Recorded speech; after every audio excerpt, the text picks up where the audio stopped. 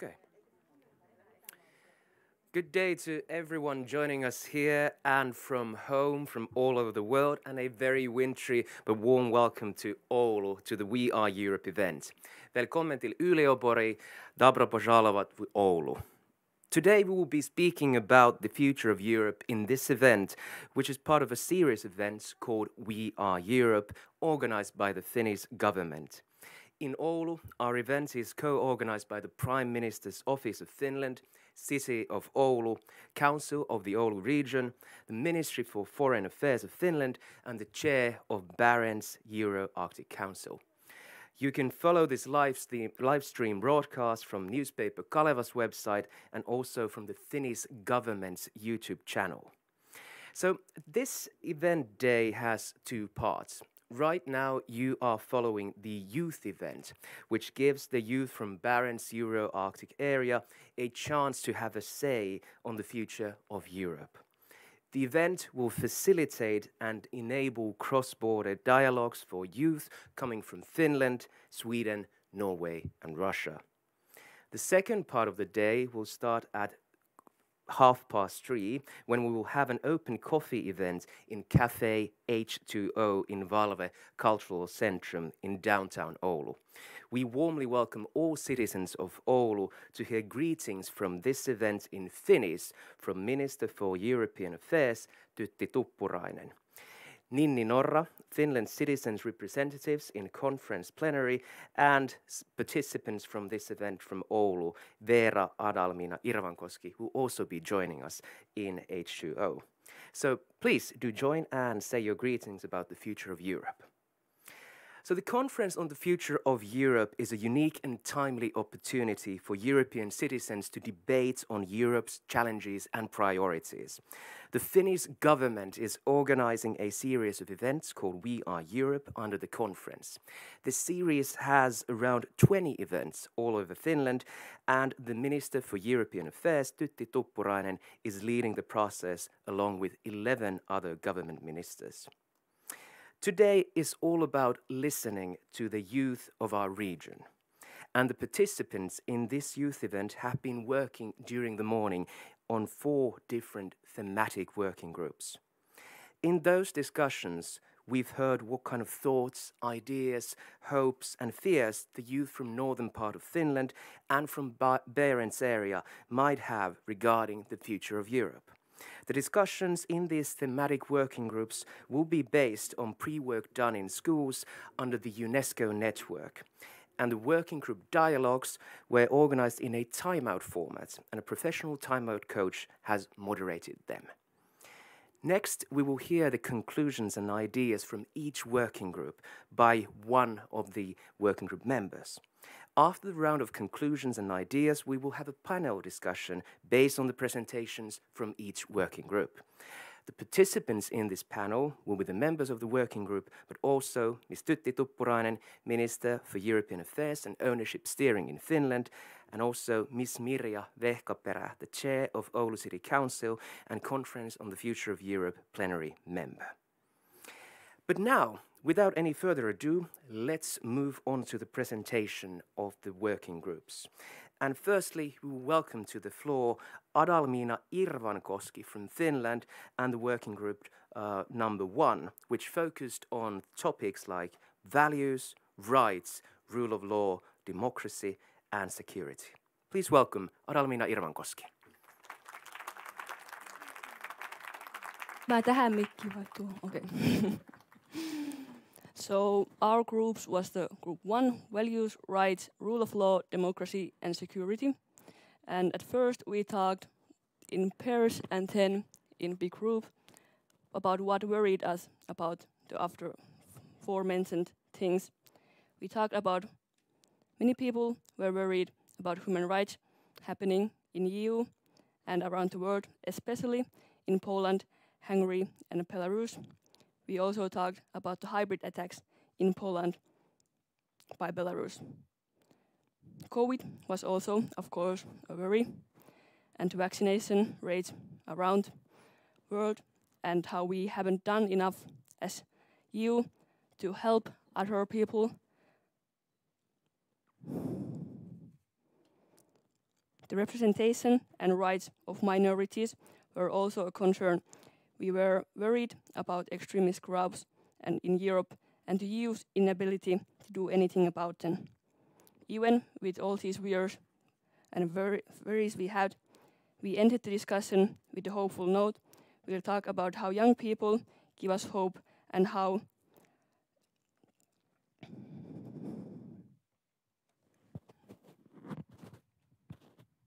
looking back and seeing how we have come forward so much in only a short time that we can and will evolve. And we had a very fruitful discussion and very calm, and everyone could bring their opinions and experience forward. Even though we had a very different experience and point of view, we all had same worries and same hopes for you and for our future. Thank you.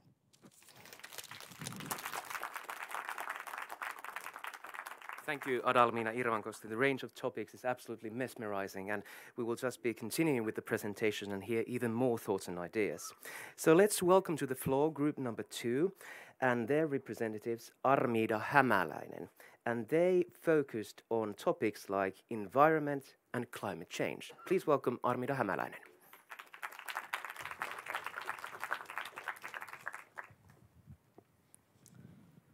Hi, my name is Armida Hämäläinen. I'm from the discussion group number 2, and as said before, we discussed about environment and climate change, and we had a really great conversation, but here are just some of the topics that we discussed about. So first, weather and preserving our 4 seasons, knowledge and science, what to do, and hope seeing our youngsters and politicians take action. And about the 4 seasons, as mentioned earlier this morning, it's really special how we have 4 different seasons here in Finland and other northern countries. We are starting to worry about the fact that they are kind of fading away. Then youth has a big impact. Technology is very important to fight against climate change. Seeing concrete actions taken at the local levels give hopes.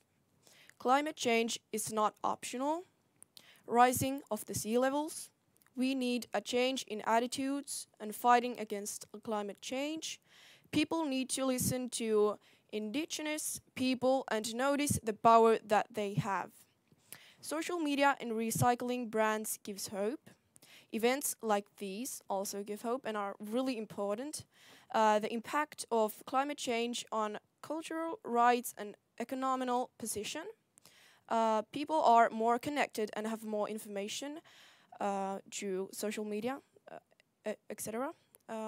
Misinformation and lack of willingness to take action and protecting biodiversity. Thank you.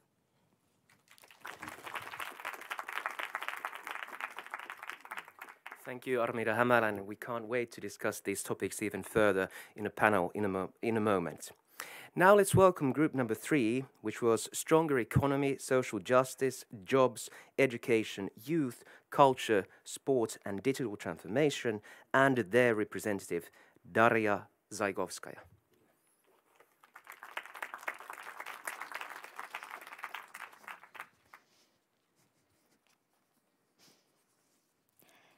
Hello, my name is Daria, and in our modern world, the topic of education and its connection to job and to immigration, and especially the young, is more important than ever. And I would like to thank our group for the insightful and fruitful discussion. We had a really diverse group. We had both high school and university students, including exchange students, and also people with families and young children.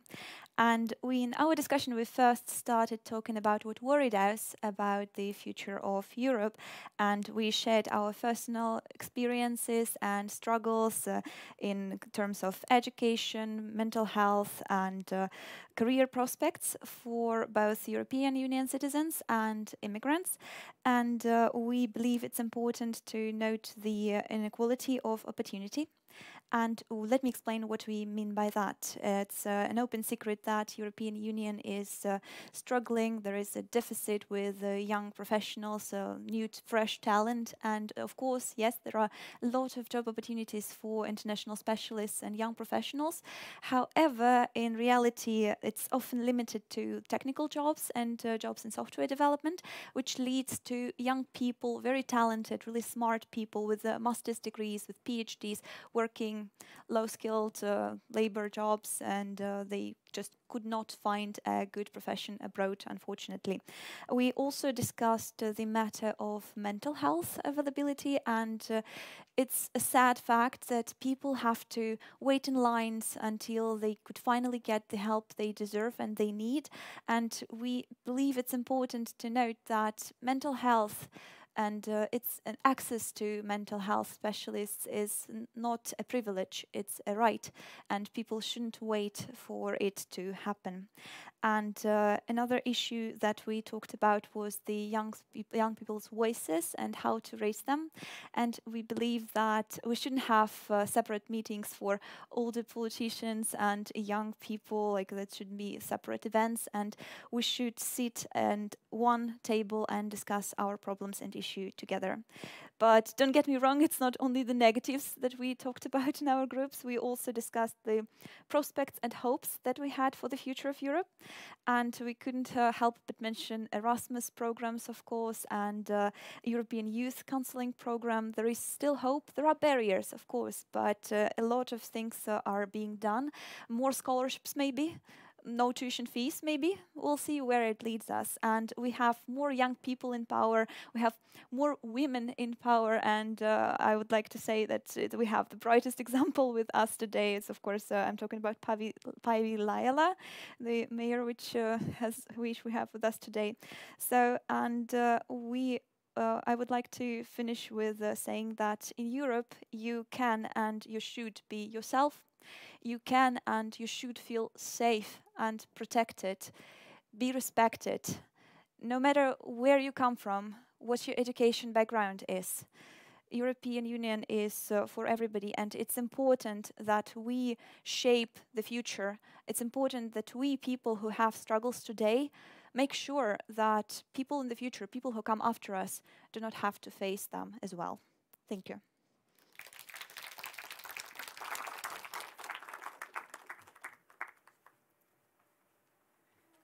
Thank you, Daria Zajkovskaya and group number 3 for these very important points, which we will be discussing in a panel in a moment, which also is a very diverse panel. Now let's welcome group number 4 with the topic North Arctic and rural areas and their place in Europe, and their representative, Maxim Marchenkov.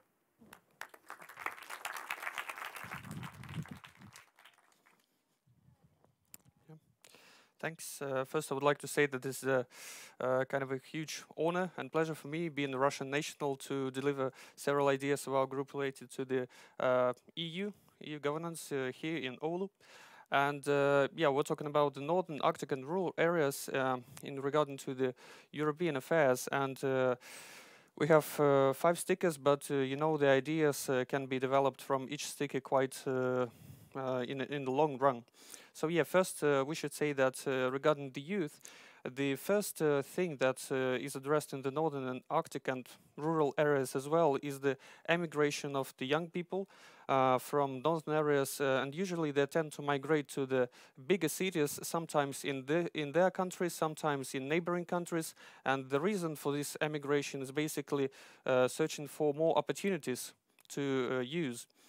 And the rest of the stickers are some kind of ideas how these opportunities can be constructed and created in their own towns, municipalities, villages and other areas in the North and in the Arctic. So one of the key points here is to develop the education field in the Northern, in the Arctic areas, because education is the first kind of opportunities hub that the youth gets to face after they graduate from secondary schools. And of course, there are many ways that the education can be developed, especially taking into account the digital transformation, like different massive online open courses, various other methods of distant learning could be also implemented. So yeah, and this also the digital transformation gives the opportunity to develop the education in the rural areas as well. The other thing that is quite connected to the education field is the area of research. And you know that the Arctic, and the second group has presented this result, the Arctic is now facing climate changes and very many environmental challenges. And in this regard, the huge research activity is to be developed in the region, and it is being developed nowadays. And that's why the research in the Arctic is also a field that is to be filled by the new specialists from the youth, and the development of the Arctic research, environmental monitoring, climatic activities is also a way to make the Arctic region more attractive for the youth, which is somehow feeling this environmental challenge in their personal way. And the transportation and other types of infrastructure are also a point that is the reason for the emigration of the people from the rural and northern areas. And that's why we thought that there could be several ways how this transportation system should be developed. For example, there are cases of small aircrafts and small airports located in the rural, distant areas, remote areas, but also maybe some maritime transportation where it's possible. And but of course, the development of the transport system should be regarded with the environmental concern in this field, because this is the Arctic, and in the previous point we talked that the environmental challenges are very important in terms of the development and sustainable development of the Arctic areas. And last but not least, the cooperation and various means of international cooperation is also a very significant point for the development of the Arctic areas. This cooperation could be conducted in various fields: education, NGOs, many other fields like the civil sector, like the cultural exchanges, indigenous issues, etc. And there are already many instruments for this cooperation to be implemented, like the Erasmus Plus programs, the networks within the University of the Arctic, the NEFCO, and support of the Norwegian Barents Secretariat. And there is a financial mechanism starting from next year within the International Barents Secretariat, which is also a huge asset, as we see, and also many cross-border cooperation programs supported by the EU with the Russian regions, for example, are also a good example in this cooperation model. So probably this cooperation in many ways should be also upheld and developed further. Yeah, so basically these are these ideas, and probably we could discuss it further. Thanks. Thank you much, Maxim Marchenkov. Yes, we will is the answer. We'll be discussing them even further. But now also, last but not least, we had a fifth group, which was working completely remotely, virtually, and their topic was the role of youth in the European Union. And their thoughts will be presented by Irina Pirozinskaya via Zoom. So, Irina, I wonder if you can hear us calling you. Oulu is calling you. Yes, I hear you guys. Do you hear me? We hear you loud and clear. The Zoom is yours. Yes, our group number 5, the role of young people in EU decision making. And I thank you all guys to make a very interesting decision or brainstorming. And I have to say that we live in a very strange time. The COVID in the air, challenge or task which was important 2 years ago was overlapped by healthcare focus, and I'm gratefully thankful that humanity managed to make vaccines, and healthcare people sacrifice their time or sometimes life and always on standby. Thank you very much. But these difficult times can be a time of changing, and we, some young people, have to be open-mindful and positive. we have to alarm about ourselves, and we exist and we have an opinion. And now I wanted to talk about some tasks we discussed on this brainstorming session. The first one was children and young people always heard at schools, and we are very grateful for this. But we are a little concerned about this thing and ideas taken up into account. Is it important for EO? Because EO, it's not a topic in discussion. Young people are talking only about local issues. We, you guys, EO, have to introduce young people the possibility to express themselves on EO level area. Also, we are a little concerned about education and healthcare in the future.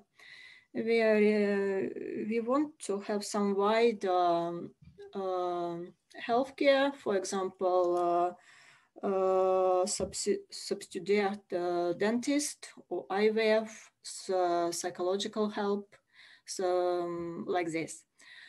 You know, at the living condition Norway, in Norway and Finland in the north are tough.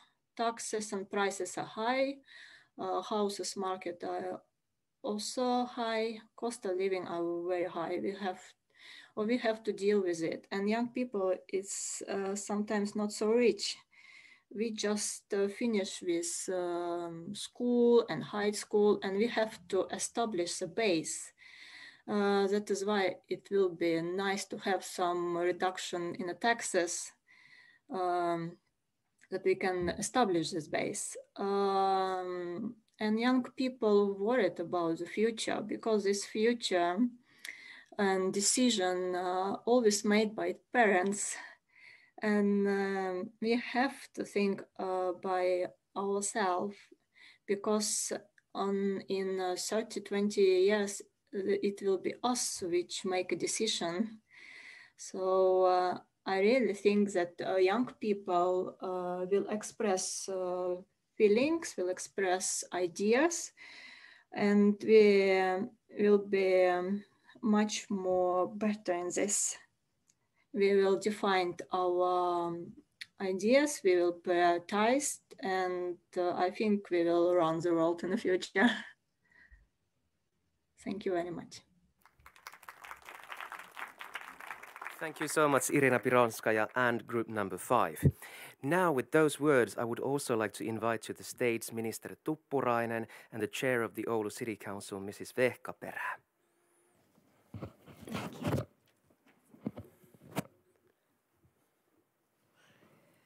Which one? I think you can freely choose. At least there's one right now. But Minister Tuppurainen and Oulu City Board Chair Vehkaperä, the wonderful youth representatives have already warmed up, giving us some thoughts and ideas. So I'd like to ask from you, what are your initial reactions to the presentations we just heard from the youth representatives? Can I just start by saying that I'm absolutely delighted by your presentations and by your ideas and thoughts that you have shared today. I'm astonished by the high level and the depth in your presentations and in your conversations today. Congratulations, you really can deliver to the European discussion. And what is first and foremost is that even though many of you raised some difficulties and difficult topics, and you didn't avoid mentioning challenges and so on, there was a sense of hope in many of the outcomes that you presented, and that gives me hope, and it encourages us. So thank you so much. It was worth organizing this event. Yeah, I'm very happy that you all youth people are here from the Barents area in Oulu this day and the couple of days. And what I just heard the opinions about the future of Europe. It's amazing. You have so good future plans that where we should go and what we really have to do.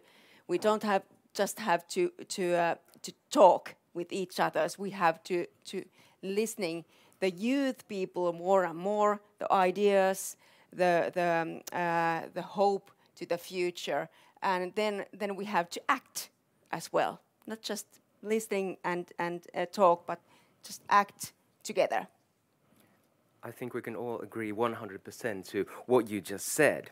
Now we are kicking off the panel, but I would like to remind the audience here and at home that we would like to keep this discussion as active and engaging as possible. So if you have any questions at any point, comments, views on the topics we're discussing, here you can just raise your hand and mic will find its way to you. And also at home you can send your questions using the chat function and we'll be getting those questions out to the panel as soon as possible. So let's make this discussion look like you in terms of what we want to discuss. But as a warm-up thing, I would like to say that a couple of months ago, Oulu was chosen as the European Capital of Culture 2026. And before Oulu, Bodø in Norway will be European Capital of Culture in 2024. So this is not only great news for our region, but the people who also live here. But even more interesting are the themes that here in Oulu led the bid to become the capital of culture. These were brave hinterland, cool contrasts, and wild city. And I think we can all notice a common theme here.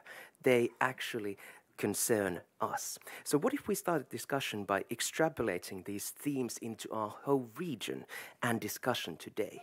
So word hope was mentioned. And if we start from the other side of the contrasts, the positive side, panelists, what are your thoughts on what are the great things in our region that we should put into spotlight even more? Because even though we are far, we should also be in the center of attention. But what those things actually are? Your opinions on this? Would you like to start? The youth one. Well, innovation and education are really the strengths of Oulu and the region, and nature and rural and urban together, close to each other, is really great thing. Well, I have only come to Oulu several months ago, and before that I had only known two things about Oulu. Oulu University and air guitar championship. So only two things. And then I started digging and finding more information. So I think that it's something that iconic, maybe events, maybe symbols, maybe people that make city recognizable and make people want to come here. Well, air guitar championship, come on. Have you ever seen anything like that? I haven't. We have quite the culture here in this level of Europe. It's something very, very, very, very unique, and we are proud about it. And we want to show the people in Europe and all rest of the world that how we are living here, how we are spending our holidays and weekends here, what we are eating in this part of Europe, and what is our culture here in Oulu and this region and north part of Finland as well. This is very, very special, and we want to also the climate change in the Oulu region, because we are famous on digitalization and information technology a lot, but we need a culture here in Oulu region, and we want to show all the world what kind of culture we have here. Armida, Maksiv, what kind of points do you have?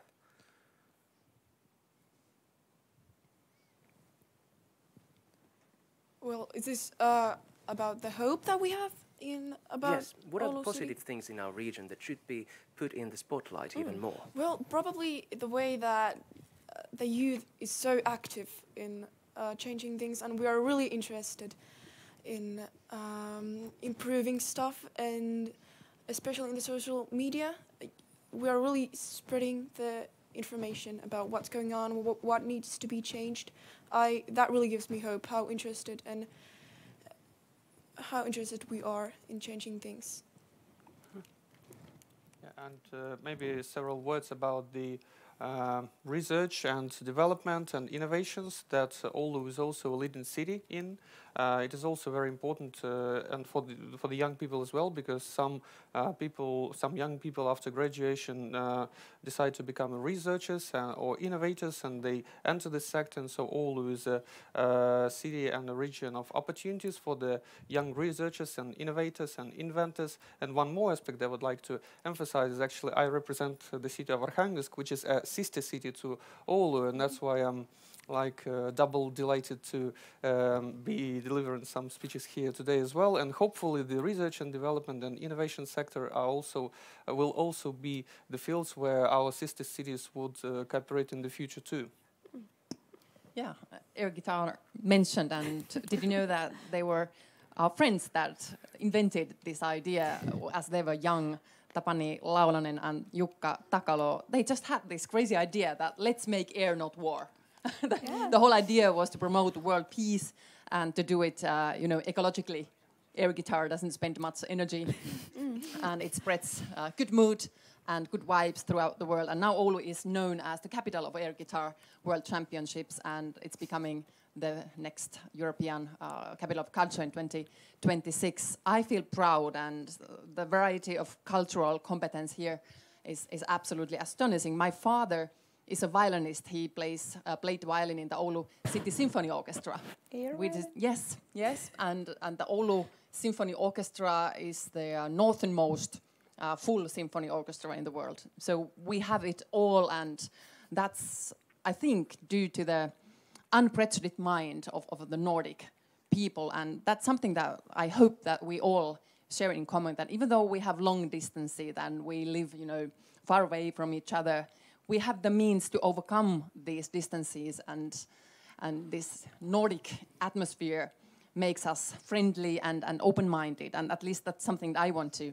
cherish, and that's the atmosphere that I feel here today. I'd like to think that the Arctic is actually a hotspot. We are not far away from anywhere, but instead we're actually in the middle of everything. The focus from the superpower side is pretty much on the Arctic, and that's us. We are there. So let's pay attention to climate change, let's pay attention to research and innovation and culture and young people. Absolutely wonderful points, and the things that you listed, I would say, are the tools with which we can drive change. So now I'm going to be challenging you a bit and asking, how can the Barents area, all of the things you listed, education, innovation, culture, knowledge, active youth, be pushing forward better cooperation in the European Union and beyond? And what are the most important topics that we should now think about and push the change forward? Well, one of the ways to push innovation and education is there are already a lot of exchange programs like Erasmus, and to strengthening of those programs and making more of them, making it possible to go to other countries and learn in different universities and different places. That is really important. Yeah, I agree. I'm very passionate about education, and I think that that's probably, I would argue that's the most important part, but still. And I think, yes, Erasmus international programs, maybe more cooperation with more distant cities, like not only the ones on the border, for example, of Russia, but further on as well. Also make education more accessible for people outside of the European Union. I would say that because there is a lot of international talent, but if we just make it more attractive, if we just make it more accessible, that would change everything. I pretty much agree with the points that were given. It seems that, yeah. So probably we should also underline the that the Barents cooperation is a cooperation built on the people-to-people cooperation, first of all, and probably this foundation for this trans-border, cross-border cooperation is the one that should be also demonstrated into the EU level, because the personal connections that produce good relations between various cities and regions and institutions of the Barents region at all, it makes up some kind of the regional identity, peacefully based identity, I would say, and cooperation-oriented identity, which I guess is a good showcase to demonstrate on the EU level. Yeah, I used to be a teacher in the primary school, so I'm very happy that you raised the education in the top of the level. It's important, and we should take care of the opportunities to have good education system in north part of Europe and in Barents area as well, and in Europe as well. But one thing is the digitalization. It's not solving in every problems, but because we are in Oulu and we are very famous about digitalization and services with that, I would like to see that we can solve environmental and climate change problems and energy issues in a digitalization way. And it will give us an opportunity to solve the problems as well. Yeah, I think one of the biggest, it's not a secret, but let's say phenomena behind the success of the EU is that countries have discovered that together we are stronger, that we can do cross-border cooperation in Europe in order to solve problems that also crosses, borders. And the Euro-Arctic Council and the Barents region, we can find somewhat the same recipe.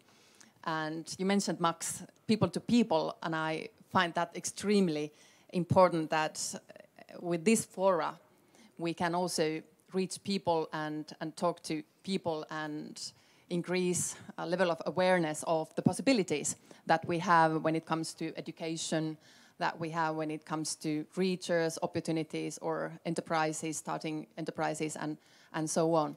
So I think we should utilize the instruments that we have in cross-border cooperation throughout the Barents region, make the most out of them, and also use the Erasmus Plus program that you mentioned, because we have increased the finances to the Erasmus Plus by 50% compared to the previous program period, and it's 22 billion euros now for the upcoming 7 years. So there is a lot of resources for Erasmus, and I think you guys, you're the best ones to make how to use them to the extreme.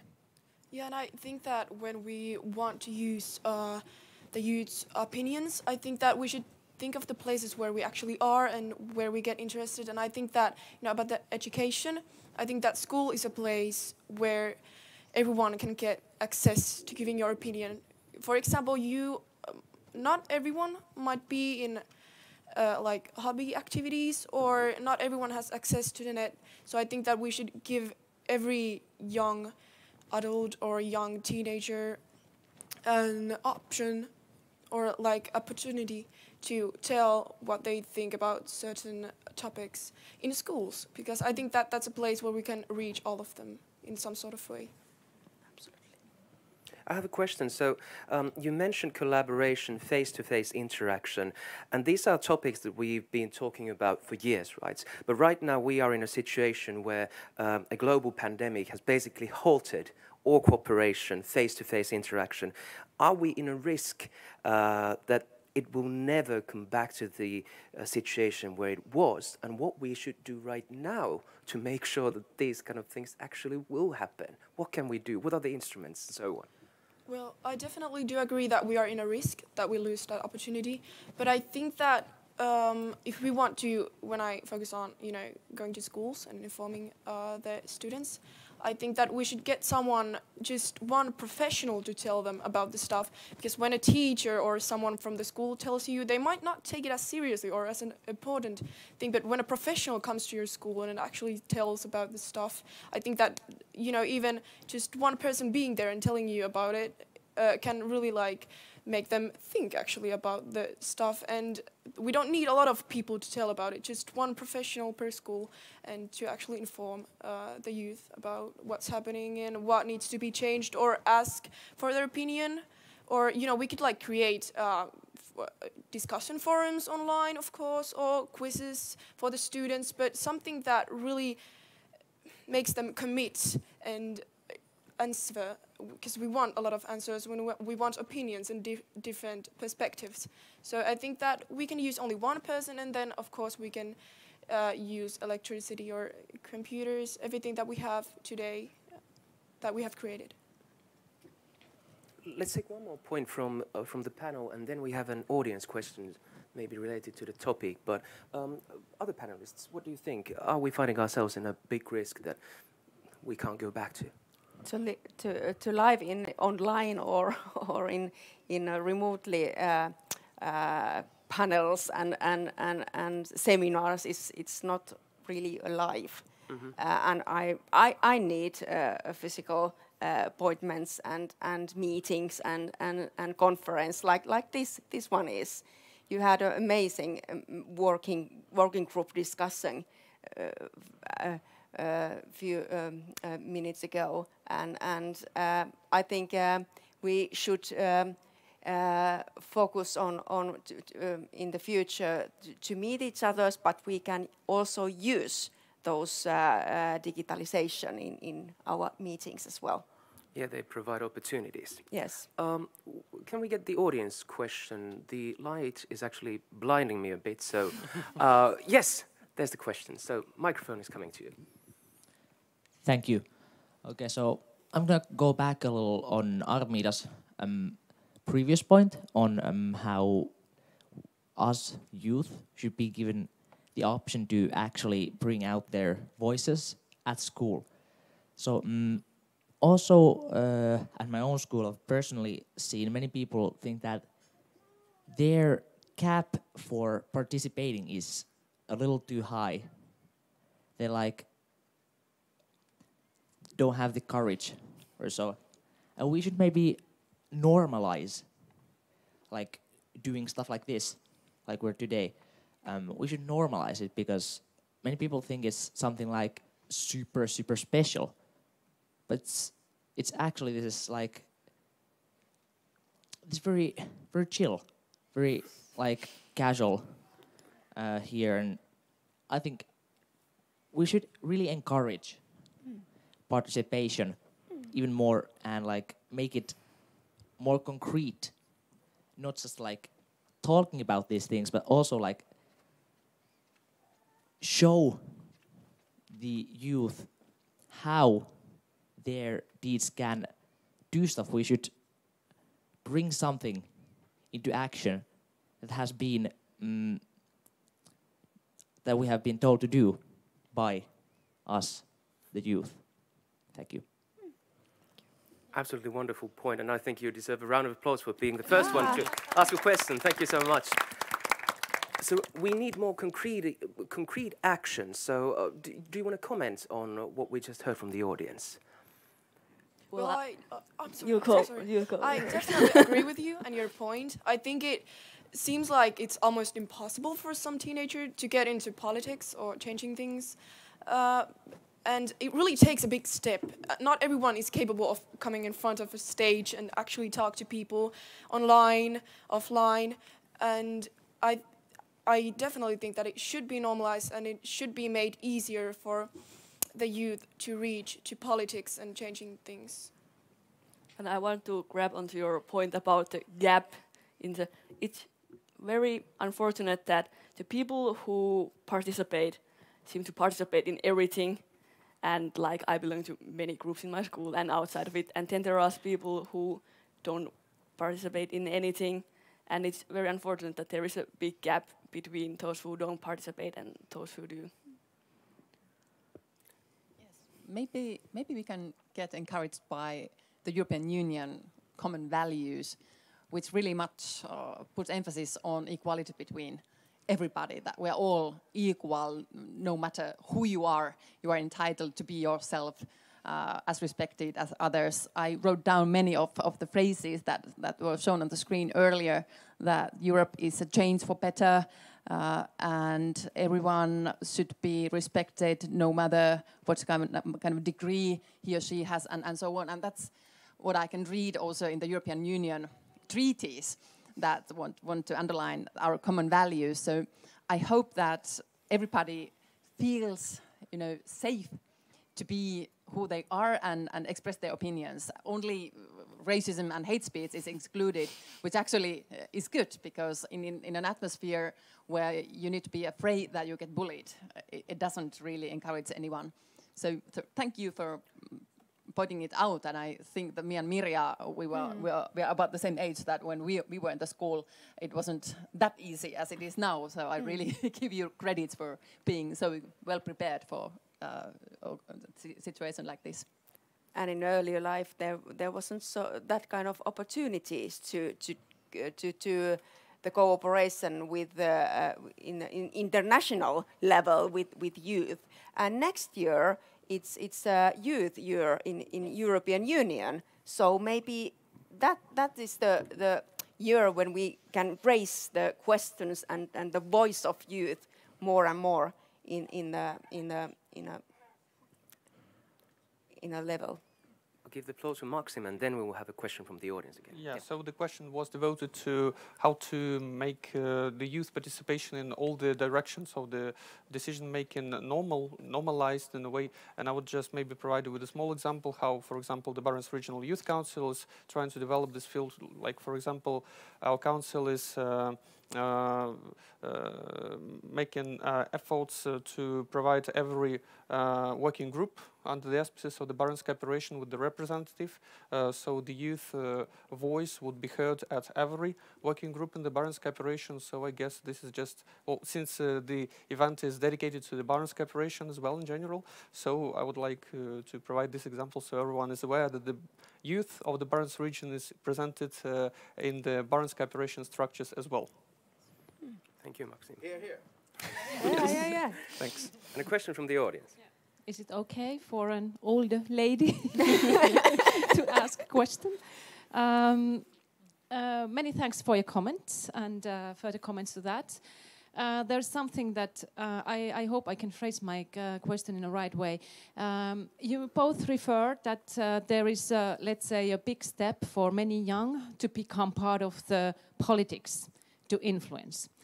I'm sure that that's right. However, this raises a question that getting involved in politics as we know it, I mean, it's, let me say this, it's pretty much a system created by adults. It's not really designed by young people, how our political world goes around. I believe that we need other platforms, that there is an easier or doesn't include huge steps to take. So what would be your ideas, that could be other easier platforms that young people would like to take in use if they are not interested? I hope that many are interested in getting politics and change it, but it's not for everyone, that's for sure. So what other options you could suggest? Well, this is not an idea, but this is just a comment. When I spoke about it's hard to get involved in this kind of stuff, maybe politics was not the best word option to use, but that was the first to come in mind, and I think it's a pretty large thing to talk about, of course, and it's created by adults, and that's good. But maybe the other platforms would be a better word to use in that, and that's kind of what I meant, but politics just came naturally out of my mouth. Not just adults, old, white, straight men, usually. Good point. One of the most common things that the groups mentioned was that, is our voice heard? And when we're talking about the European Union, many of you said that it feels like it's too far away from your everyday lives. You either don't know what's happening there or what should be done. So I'm posing the question to the decision makers over here. What should we do in concrete terms to get these wonderful active youth people actually engaged in our decision-making processes? And let the decision makers answer first, and then we'll hear your concrete examples. It's no doubt that these young people are engaged, and there's a lot more in the audience. So there are young people that are very interested in politics and interested in making an impact in their lives and in the world. And addressing the previous question, if I may, I'd like to disagree a bit, because recalling my own youth, we were, with some of my friends, we were obsessed by saving the world, by waste management and recycling. That was in the 90s, when we did not recycle that much as we do now. But we didn't listen to anyone. We just started waste management, which was actually recycling. And that was very political. Of course, it wasn't related to any political party, but of course it was political. And I think today's young people have their own ideas. Waste management is pretty much organized already, but there are other things relating to climate change, and you know better than me. So the world is open for young people to be active in NGOs, start your own organizations, or become members of the political parties, youth organizations, or political parties. And I can assure you that in the framework of the European Union, young people are very much respected, and they are forums for young people to be heard, and this Conference of the Future of Europe is one of them. So I welcome all the young people, because the future is yours. Yeah. My opinion is that we have to create more platforms with the youth and old politicians to where we can talk about the issues what is important for the youth people, environment issues, education, whatever, transportation, like we heard, it's important. So we need connections more and more in the future, not just having the youth conference and the adults conference, but we have to change our minds in together more and more. Ms. Vehkaperä, do you have any concrete examples from Oulu, how this collaboration and dialogue is happening here? Yeah, we have the youth council here, and we are meeting many times in the year and discussing about the things what is important in daily life, and we also have the kummivaltuutettu. What is the we have the mentors, yes, mental counselors, and we are sharing our opinions together, and meetings several times. So how does this sound, youth representatives? Well, I am into Oulu Youth Council, so I know concretely what you're talking about. Yeah. And one of the things that will make people easier to get into and get interested into social things, what's happening around things, like having more just open conversations in classrooms about things that is happening around us all the time. But many people don't know what's happening. Many people don't even care, but bringing it to their everyday lives in school could maybe make them more interested in. And about the conversation that we might have in class, or should have, of course, I think that we should make clear in schools the difference between hate speech and giving an opinion, because especially in Finland, it's very faded, it's very unclear, and that's why most of the young people are very, very afraid of giving your opinion. They are afraid of getting bullied, of course, so we should, or being like having comebacks that are hate speech and bullying, racism, etc. That should be really like highlighted, the difference between hate speech and giving an opinion. Yes. Daria and Maxim, do you have something to comment on this? I agree so much with that, because like, where is this line between my honest opinion and being straightforwardly racist? A lot of people just don't see that, unfortunately. And about the other topic, as Daria mentioned when presenting the things that they have discussed about, it's very important that we could have meetings together with older politicians, yes, and younger ones, because sometimes it goes like the older ones decide and then younger ones comment and tell what's wrong. So I think that we should focus on creating together, so we could get like the whole population's opinions and create something that's good for old people and young people, so we wouldn't have to come and criticize afterwards when the decisions have already been made. Can I ask you, do you have the feeling that this event is what you want? Because I wanted to organize this tour in a way that I'm not telling everybody how I see the future of Europe, but I'm asking and I'm listening. Do you get the point that I'm? Yeah, this is definitely what we should have more, and more of this in a more like casual way. That would be more available for people who are not in. Who are not like that social or might be scared to present themselves, but more something like this. This is definitely good for the young people. Thank you. I'm glad. Yeah. Maxim, you had your hand. Yeah. So the question was also about the ensuring the youth participation and engagement in all the fields, and I would like to just maybe express my viewpoint that, of course, if let's imagine that there is a special law that introduces the special quota in all the sectors of economy, political issues, NGO sector, etc., that some specific percent of the youth must be presented. Of course, I guess that this kind of a quotation would impose straightforward rejection, and I guess this is not what is, of course, needed. So, therefore, the two ways, in my view, should be and actually are being implemented. The first is the high level of education, because the high level education gives the opportunity to get a better job, and this is one of the main things that we do in our lives. So the youth should get better education, and therefore they will get high paid jobs that they are interested in. And the second point is, yes, having various advisory, consultative councils with the youth representation that will give several viewpoints or guidelines for the policy and decision makers, and that's how I think things will work and develop in a better way. It's all interconnected. Yeah, definitely. We have a question coming from the audience. This is more of a note. Thank you for this interesting discussion. I would like to bring some indigenous point of view.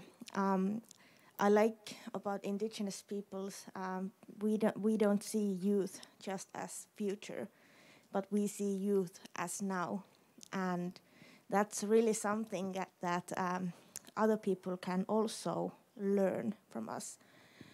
Also about, we many times speak about Europe and EU without borders. For indigenous youth, it actually kind of makes borders, because, for example, here on my patch, I have Finland when I'm from Sápmi, and we have more common with Arctic indigenous peoples in Canada and USA. What are the borders, and are we actually making more borders? We talk about immigration, but we don't talk about the people who have lived here for thousands of years. This next one is not a critic towards Oulu city, but I would like to point out and have everybody to think that when we watch these videos about Oulu, there were huskies, which are not original to Finland, but we didn't have any Sami people. And Oulu is the biggest Sami village in Finland. So to members from Oulu, and so how we perceive Oulu from your point of view and my point of view. We have many students, we have many children, families. So let's expand the idea about indigenous peoples and bring us to the table and to the cities. Thank you.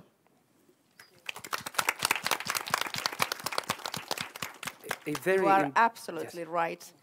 Thank you of your opinion. A very, very important point. So how can we better understand each other, that while we're working together, we also remember the inclusion, that we understand that we come from very different backgrounds. So in your opinion, how can we still enhance this kind of collaboration in the way we work? This kind, what kind could you? This kind of collaboration in the way we work, so that we understand the world better around us. Well, I think that we should, of course, give everyone an equal chance to say their opinion. But maybe if there's stuff like this missing, we should give maybe a bigger chance for indigenous people or other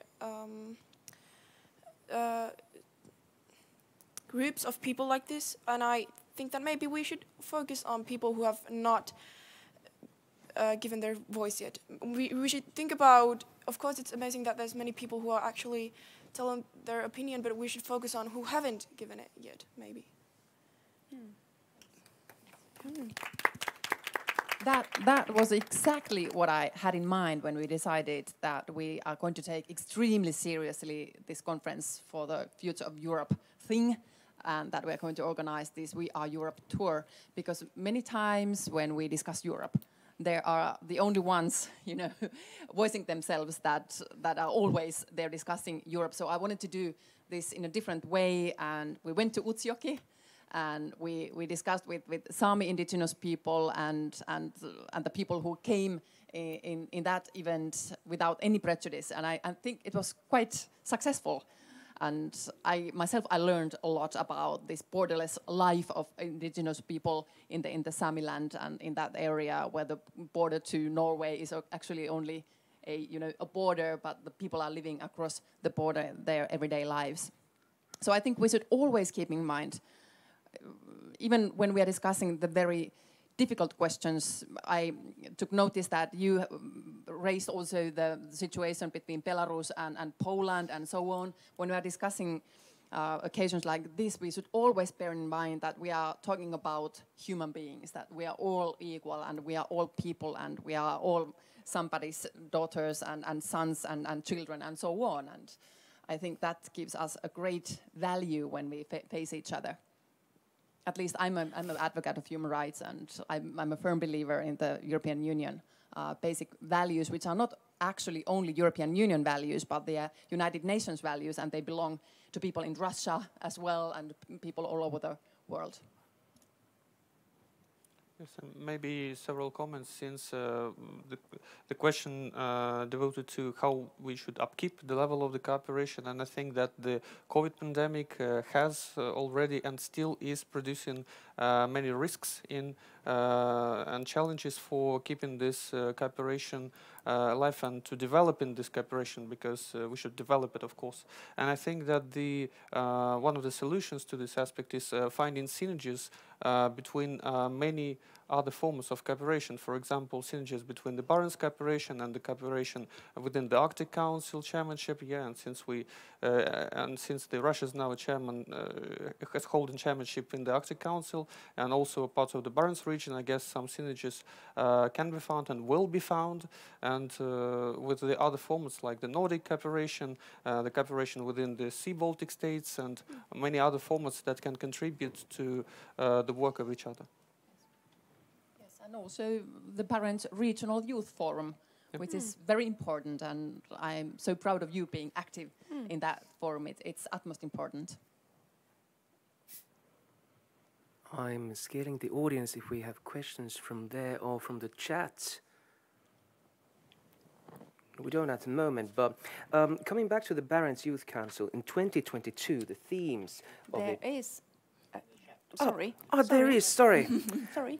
So Irina Pirozhinska, we have to show what we are proud of. Sport and education, green focus, innovation, help people to see it easily from the youth board, make a book manual, political work for children, ABCs of politics.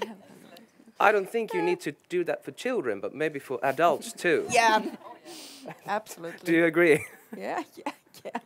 A very good comment over there. But yes, so I was talking about the Barents Youth Council and the themes for 2022. So we're talking about volunteering, cooperation with other Arctic regions, and indigenous rights and questions that should be brought out to the public and the youth in this area. So what are the concrete actions, and how will these themes will take place next year when everything seems to be so uncertain? So was it, yeah, if let me start being a member of the Barents Regional Youth Council. Yeah, there are priorities that are provided in the Barents Regional Youth Program, and yeah, definitely. Yeah, available in the lobby and hopefully in all of your bags. Of course, we are having, the Barents Regional Youth Council is having an annual event this Saturday, and is having an organization meeting this Sunday. And definitely the list of the events to address these issues will be developed. We already have some ideas and we will structurize it, and definitely will provide the youth of the Barents region with the ideas and the events that they can participate and contribute to address the issues that you have listed. And we also have an indigenous representative within our council. Yeah, we have a member from each region of the Barents Euro-Arctic area, and we have one more representative from the indigenous peoples. We have a question from the audience, so can we get the mic? The mic is over here. One, but... Okay. Another question. Yeah, okay. Sorry, I just couldn't resist myself. So sorry for the old people to take the floor from the front. But I'm really happy that you mentioned about the work and coming meeting. I will actually give you in a video conference and participate in your meeting also on Saturday, virtually, like today everything. But just the two words which I think is important to mention to you, which I said in the beginning. During our presidency, the Barents Youth Council is invited to every single major event that we have, including every single meeting that we have for senior officials. And we do hope that all the working groups, based of course their own decisions, would be inviting you to participate. To the challenge, like we've been challenged here several times today by various participants, but also giving your views and ideas in there. And what we actually creating we sincerely hope that this event today is a beginning of the broader Youth Council, supporting the Barents Youth Council, but having a broader audience and broader members which will be contributing throughout these 2 years. What I say, a very concrete suggestion or proposal is, we would like to create this kind of digital platform for the youth, which will create even that manuscript book about how to make politics and etc. etc. So we want to have all of these kind of items in this digital platform, and thanks to with the help of the City of Oulu, we are making progress. Yesterday we had the first discussion on that, and this is the initiation of this long march forward, which hopefully will be then presented at least to the Prime Ministers and to the Foreign Ministers, and with the permission of the Europe Minister, I think we should also present to the Europe Minister in the future. Wonderful news. And then we had another question or comment from the audience.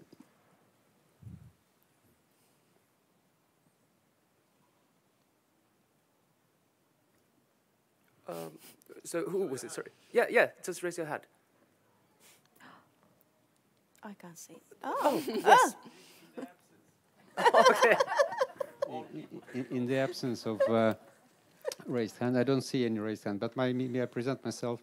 Roman Gokoi, working for the International Barents Secretariat, and we follow the Finnish presidency is the right word to use. But my small observation, since I've been following the Barents cooperation on the regional level for a long time, and I see that we have a missing link to the local level. So we have the national level. I'm very happy to see both minister and the city representative in the same panel. But the Barents cooperation is structured on the national and regional level. And those working groups that Jari Vilén mentioned, actually are lacking the representative from the cities. And maybe in the future we should see how to better connect the local level to those working groups, because big cities like Oulu, Arkhangelsk, Murmansk, Tromsø, Luleå, Umeå are not represented, unfortunately, in those official meetings. So maybe it's something for us to work on as civil servants, to better actually reach out for the youth in the region. Just as a comment. Thank you.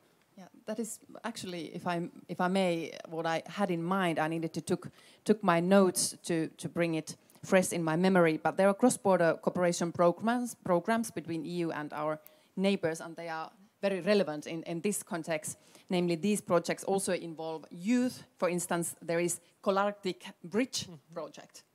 And this Arctic Bridge project actually bridges activities of universities, students and local enterprises to address employability and growth in the Arctic region, Finland, Sweden, Norway and Russia. And this is not exactly what you meant, but close enough to be mentioned here in the seminar. So Arctic Bridge program, so there are already instruments, but we need to enforce them. But I'm pretty sure that Tytti and Jari will hear ideas of the youth. If you want some kind of events or conference or what activities as well at all, so I'm pretty sure that you will hear the ideas. Your presence here is a sign of commitment from our side. More engagement, more casual engagement, of course, and more platforms where the youth can really voice their opinions and worries and hopes. Yeah, okay. Okay, yes, over there. Hi, my name's Juha Räsänen, and this is not like the comment, this is more like the idea. And I am half born in Juuka. I don't know, many people doesn't know that. It's in North Carolina. And then I did live in the Joensuu. Maybe somebody knows that city. It's a little bit bigger. And now I'm living in Helsinki. I'm studying there at University of Helsinki. And I have been thinking, when I did take this, that I was looking like the place to study. There was one big thing why I did go to Helsinki. And that the reason was that I want to get the best studies what I could get on my science field, which is computer science. And I am a bit worried that the science and studies is centralizing into these big cities. And example, if we look up the Nurmes, I don't know, do you know that? It's small city or town in North Korea or somebody else, small cities and towns there. And we should decentralize studies and science. Example, using satellite campuses or MOOCs, and more and one big thing we did discuss this in the lunch with some teacher here. I don't see. Oh, yeah, there you are. So we did discuss that on the lower education level, like ammattikoulu. Yeah, on that level, there is housing, apartments for students that they can come there for the weeks and study and then go back to their, where they're from. But if we go to check out how the universities works, most of the students get their own flats, they rent them or get student apartments, but they don't visit so much anymore from their hometown or village. And that is a little bit poor because for many studies, they don't need to be there to get the studies. They need to be there just couple of months, couple of periods. So it would be handy that they can take their studies under their village, maybe in satellite campus, meet other students in that village or town. And then when they need to go to big city, they can go there and there will be apartments for them for a couple of periods when they need to be there. Yeah. Okay, thanks. Very important point.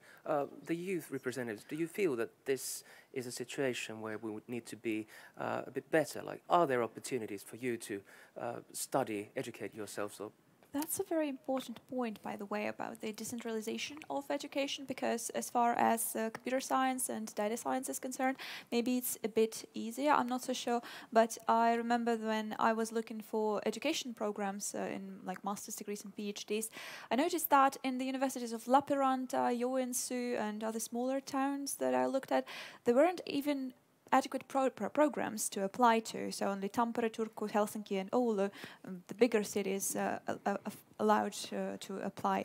But what about humanities and what about other subjects? Do we really need to go to Helsinki to study that? That's a good question. That is really important, and we should not only be in the decentralized universities, but also like lower education, middle school, and even before that, there's a lot of schools are now centralizing high schools, middle schools, and village schools are closing up in Oulu and around here. I have many friends who in middle school have to come from Sanginjoki from like 20 kilometers tops away, and they had to rent a taxi to there every day, and when their local school shut down when she was in 3rd grade or something, not really great. It's really sad. And and in the morning we learned that the Oulu University also have a network that offers joint degree programs with other universities in Europe. And I guess this development of this of the variety of the joint degree programs in the northern universities would also make these particular universities and the cities they are located in more attractive for the youth to remain in these cities. Wonderful. And we have one more audience question. Comments. Okay, thanks. So my name is Hanna Honkamäkilä. I'm a manager of the international affairs at the Council of Oulu Region, regional representative. Just want to thank you all. We have been also participating in organizing this event. I'm so happy to see you all here. I see you are participating when you are here.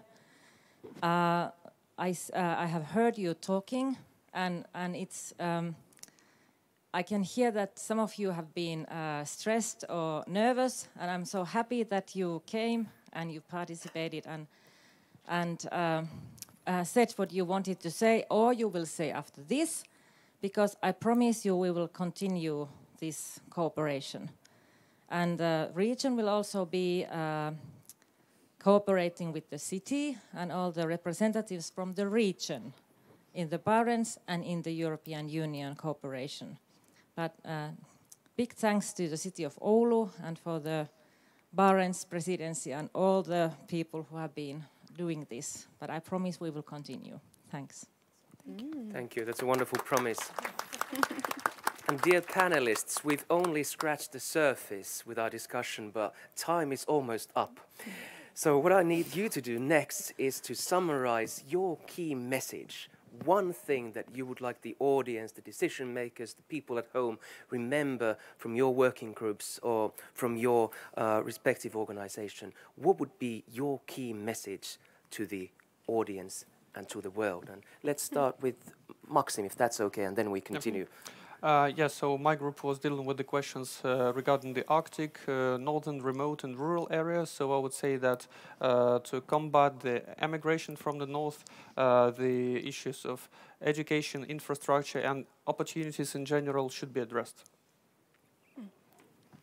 And I'm from the group where we discussed about the environment and climate change, and I would like to remind all the young people that this is also something that we discussed about. When we think about climate change and changing things, we need to remind them that this is not to stop the entire thing, because that will definitely seem hopeless. We need to remind them that we're trying to slow it down. That gives them a lot more hope, and maybe they even want to do more, and it seems a bit more easier when we remind them that it's to slow down the process and not to stop the entire thing, because that would be impossible for us, at least right now. And yeah, that's a message that I want to send. Thank you. I have 3 words: diversity, equality, and globalization. Well, I would like to say that even if we had a lot of worries and fears, we also have to remember to have hope, and that together with unity and with cooperation we can get past those fears and worries. Thank you. Oulu City Chair Vehkaperä. Yeah, my message to you is that be brave and continue to act wherever you are, and do the politics is in your way, what you have chosen, and let's meet together in the future as well. Minister Tuppurainen, in the beginning I was asking for your initial reaction of the discussion, but what is now your conclusion of what we've been discussing here today? I'm so impressed. Thank you so much for this discussion. And this really reminds me that youth is not a matter of future. Youth is a matter of today, the present. You are here and you are capable and you have all the means in the world to make an impact. I'm here for you to provide an opportunity. As far as I can, as Minister for European Affairs, I will make sure that the voices raised today will be heard at the European level. And I hope that this Arctic and Barents Euro-Arctic Council dimension in this reminds us all what Darja just said, that we are all equal and we live in a globalized world, and human rights, they belong to everybody, everywhere in the world. Tytti Tuppurainen, Mirja Vehkaperä, Adalmiina Irvankoski, Armida Hämäläinen, Darja Zajkowska ja Maksim Marchenkov. Thank you so much for sharing your viewpoints and the discussion that we had. And I think we need to give them a big round of applause for all the points received.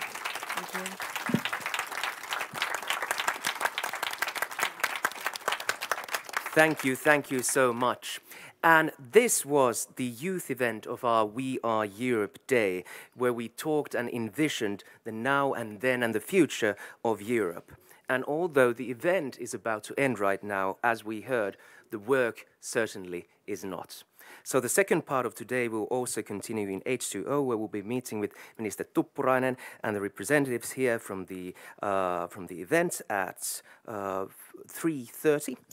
But as a conclusion point from someone who's just been listening to the discussion, I hope to convey a message of hope, a theme that we also talked about. So the hashtag of this event is "The future is yours." And I somehow like to think that in the European Union, in Europe, the two letters, the abbreviation of what we use about it, EU, it is actually envisioned over there. So the EU could be encourage yourself to change. And that might be the message that I would like to leave you with. And hopefully you will carry that in your heart right now. Yeah, it's you are self. That's like used in slang kind of. I wanna fix this because I am also young, only 20 plus. I spell yourself with yourself. Yeah, that's common. We don't blame you. Let's give a big hand to Simo, our great moderator. Great job today. It's been a pleasure. Thank you. And do enjoy the coffees, and then we continue with our daily lives. Thank you so much for joining. It's been wonderful to meet you all. Thank you.